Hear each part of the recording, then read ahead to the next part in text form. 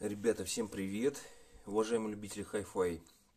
В общем, ситуация такая. Делаю дополнительное видео компонентом Densen. Цель видео продемонстрировать то, что компоненты укомплектованы пультом ДУ, но не оригинальным пультом. Оригинальный пульт я отдавать не хочу.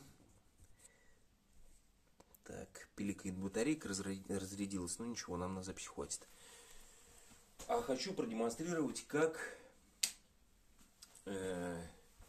работает китайский пульт запрограммированный. Вот у нас оригинальный пультик. Он работает, все отлично. Вот видите, какая система замороченная. Давайте-ка сейчас кнопочку какую-нибудь нажму. Ага. Вот видите, как 4 светодиода, длинный такой, железный, зарядка отдельная, аккумуляторная. В общем, бред полный, обман потребителя. И вот китайский пультик за 300 рублей. Вбил все кнопки в него, все работает. И для предварительного усилителя, и для сидюка. Видите как? Одна лампочка всего горит, а функция работает.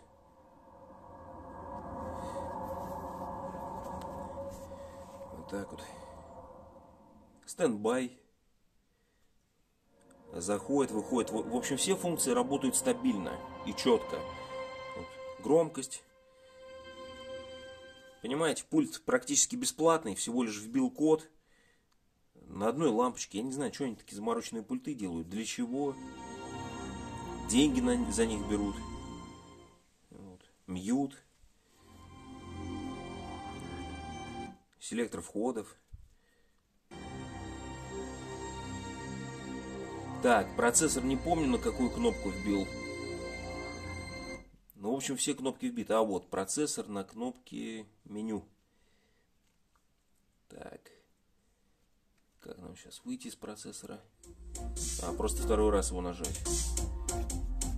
Вот на раздел AMP вбил код. И в том числе, сейчас потише сделаю, все вот эти вот CD, функции для CD проигрывателя тоже в этот пульт вбил. То есть вот видите, от китайского пульта обучил китайский пульт с оригинального пульта. Вот. И с китайским пультом, с резиновыми кнопками, более удобными. Все четко, стабильно работает. Вот так вот. Стендбай, включить, выключить. Вот. Кроме того, в этот пульт можно вбить еще много всяких других компонентов. Очень удобно пользоваться. Легенький, пластиковый. Вот. Самое главное, оригинальный код денсеновский на нем вбит. И этим пультом можно обучить другой пульт. Понимаете? То есть не обязательно заморачиваться вот с этим вот гизмо, который стоит космических, ну не космических денег, блин. У кого деньги есть, тот может себе позволить. Но и не очень удобно вот эти вот кнопки, толкатели вот эти мелкие, они не сразу срабатывают. Еще заморачиваться с какой-то зарядкой, ну просто полный бред вообще.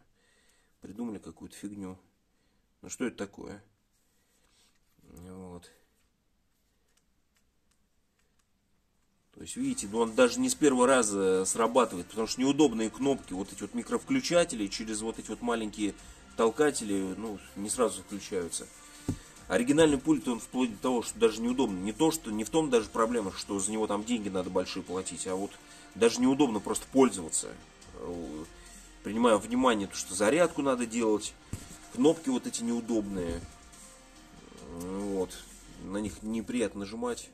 Так что вот так вот. Китайский пультик с резиновыми приятными правильными кнопками. Укомплектован. Все функционирует. Сидюк также будет укомплектован. Вот. Так что на этом, пожалуй, все. В общем, пульт есть. Только что не оригинальный китайский, но это и лучше. То есть бесплатно, копеечный и полностью функциональный. В общем, на этом все. За внимание спасибо. На связи.